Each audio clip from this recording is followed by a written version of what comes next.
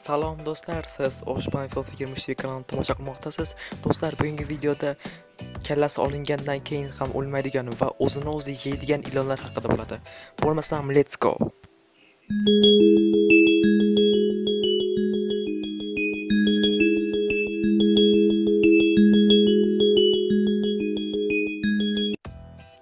O'zini o'zi yeydigan ilonlar haqida eshitganmisiz? Kallasi olingandan keyin ham tirik qoladigan ilonlar haqida-chi? Bo'lmasam, boshlaymiz.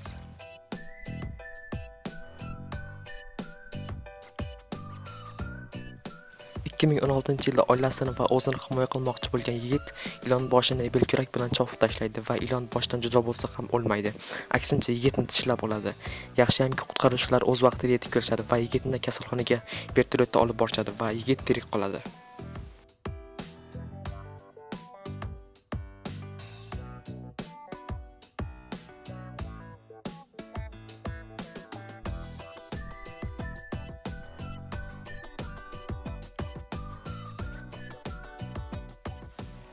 Xitoydagi restoranlardan birida ko'pirdan qilinadigan ovqat qilishayotgan paytda oshpaz ilonning boshini kesib, axlatga olib bormoqchi bo'ladi va shu payt ilonning boshi birdan jonlanib, oshpazning qo'lini tishlab oladi va bechora oshpaz halok bo'ladi.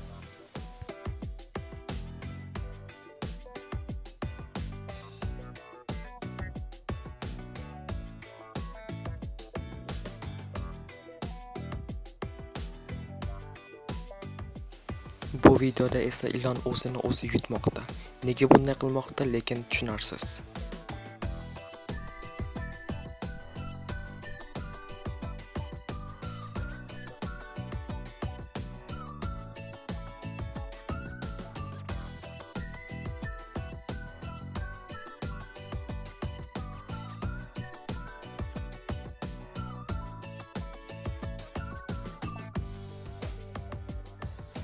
Bu videoda esa ilon aylana hosil qiladi va o'zini har tomonga otadi.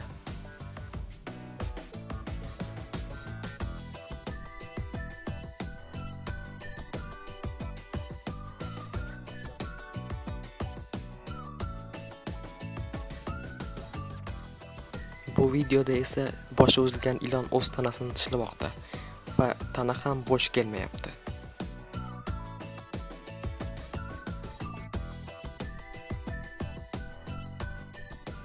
Do'stlar, sizlarga ko'rsatmoqchi bo'lgan videolarim shulardan iborat edi.